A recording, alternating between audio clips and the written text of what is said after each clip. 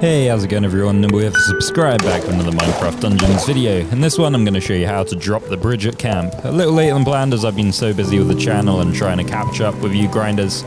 So after completing the story on default difficulty, you gain access to this area that holds more than one secret. One of which is this side passage. Follow that around as shown, and you will get to the lever. Simply pull this lever, and that will drop the drawbridge, which will also give you access to the church. So proceed inside and admire the pixel paintings of the developers themselves on the walls.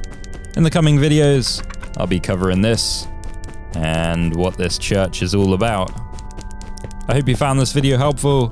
If so, smash that thumbs up. Thanks for dropping by. Join the squad and subscribe, and I'll see you in another one. Peace out.